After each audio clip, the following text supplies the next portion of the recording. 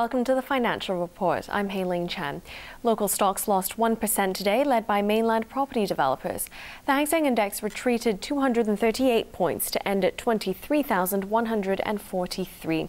Turnover was $65 billion. The benchmark fell on worries that Beijing may introduce more policies to cool the mainland real estate market. Now let's have a look at today's most active stocks. Sinopec Corp went up by 8 cents. iShares A50 was 26 cents lower. Tracker Fund lost 25 cents. CCB traded down by 12 cents, and China Life was 80 cents lower. No change in 10-cent. CSOP A50 ETF was 30 cents lower.